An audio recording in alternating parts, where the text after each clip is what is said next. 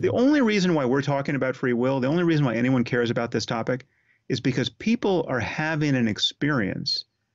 They think they're having an experience of being a self that can author its actions. So the experience of having free will and the experience of being a self, being a subject in the middle of experience, being a thinker in addition to thoughts themselves, right? Or feeling that one is those things. Those are two sides of the same coin, right? People think that they are a subject in the middle of experience. They don't feel identical to experience itself. They feel like they're appropriating experience from a point of view internal to their bodies. I mean, the truth is most people don't even feel identical to their bodies. They feel like they have bodies. They feel like they're in a body. They feel like they're a subject in their head most of the time, right? Yeah. Now that is meditation, successful meditation absolutely proves to you from the first person side, from the experiential side, that that's a false point of view, right?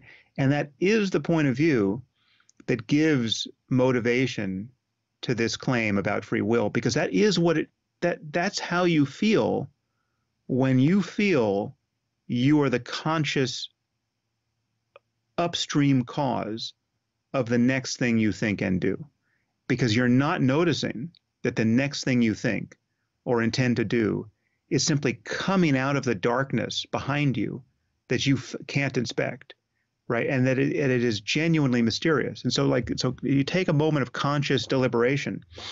I could decide, well, I have a glass, the simplest possible case. I have a glass of water on the desk, and I could decide to pick it up and take a drink now, right? Or I could decide to wait, right? This is the prototypical case of me being in the driver's seat. I'm free to do this. There's no coercion. No one's got a gun to my head. No one's saying don't pick it up or pick it up right now. Or inner compulsion. Yeah. Right. No, I don't have some kind of compulsive water drinking behavior. Exactly. I'm a little bit thirsty, but I can choose to resist my thirst, right? So I'm conscious of thirst, but then I can consciously decide to resist, and that seems to be me prosecuting my freedom there, right? But the more you pay attention to what it's like to make that choice out of your own free will, the more you will discover that it is absolutely mysterious in every particular why and how you do what you do, when and how you do it, right? Like I absolutely, from subjectively, I have no idea why or how I do any of these things. And I have no idea why or how one particular moment becomes decisive, right? So like I could be telling myself, all right, no, you're going to wait. You just you just had a sip a few minutes ago.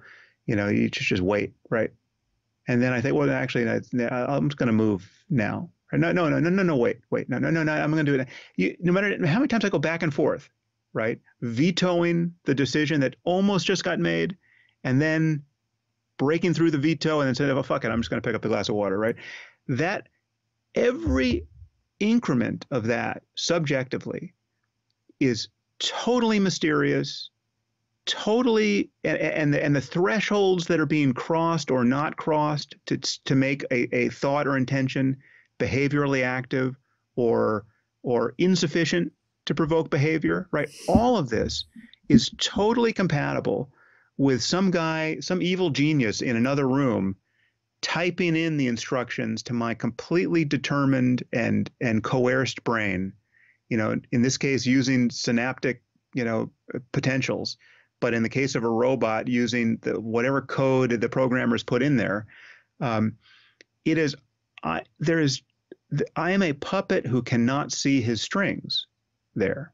Right. No matter how. And again, none of this is to deny that certain outcomes in life are better than others and worth wanting. None of this is to deny that there are ways to get what you want out of life and ways to fail to get what you want.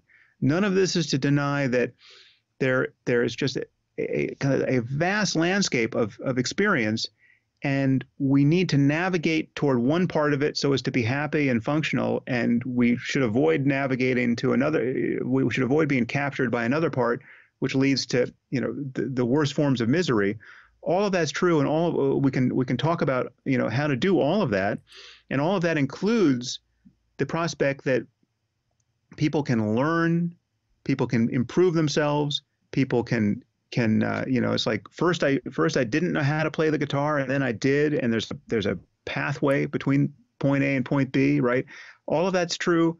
None of it requires free will, and none of it requires that we overlook the absolute mystery of our subjectivity, of our conscious subjectivity in each moment, right? Like it is just totally inscrutable. Yeah.